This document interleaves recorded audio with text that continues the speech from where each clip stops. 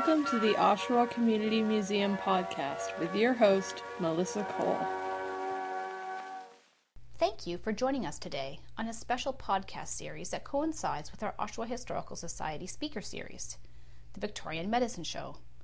This event will be held on February 21st at 7 p.m. at the McLaughlin branch of Oshawa Public Libraries. This series of podcasts will feature a few pieces from our own medical collection, and a different artifact will be featured each week leading up to the event on February 21st. Our extensive medical collection contains pieces that were used from the Victorian era up until the early 1920s. They were used by various doctors who worked and lived in Oshawa, most notably Dr. Thomas McKay. Thomas William Gibbs McKay was an Oshawa native who was born on March 8, 1873. He began a medical practice in the city of Oshawa in 1896 after receiving his doctorate at the University of Toronto. He gave most of his time to the practice and the community, traveling around the region on house calls by horse and buggy and later a Ford Model T. Thomas rallied in the region for safe access to water and inoculations for all, and was greatly admired by all his patients. His practice was actually located beside where the Genosha Hotel stands today. His home is no longer there. The Victorian era saw a host of new medical innovations. Tossing aside archaic medical traditions, Victorian doctors embraced new practices such as greater sanitation, anesthesia, widespread inoculation, and routine surgical operations. At the same time, strides were being made in the practices of pharmacology, disease isolation, and psychiatry. All these groundbreaking innovations contributed to increased life expectancies by the end of the 19th century.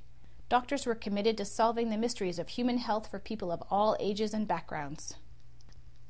One common problem that ailed young persons in the Victorian era was called Pertussis, or whooping cough. At the time, the cough was taking the lives of up to 15,000 children and infants per year. In the 21st century, we now have a vaccination to cure this disease. But at the time, Victorians had to resort to a different method to heal pertussis sufferers. Victorian doctors would prescribe use of a device called an atomizer, one of which we have in our collection. The atomizer has a glass bottle with a spraying device made of steel, a rubber bellow, and a rubber hose. It is similar in shape and size to a modern-day perfume atomizer, but it was used for a very different purpose. The glass bottle would be heated by the flame and filled with a chemical solution such as potassium bromide, ammonia, belladonna, and water. The vapors would then be inhaled by the sufferer or pushed into their system by the bellows to heal their ailment.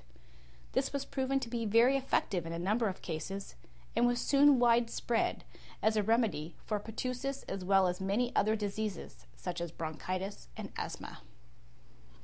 Be sure to join us next week when we will feature another artifact from our medical collection. This particular artifact was used to assist individuals with hearing loss. I look forward to talking with you again. Thank you.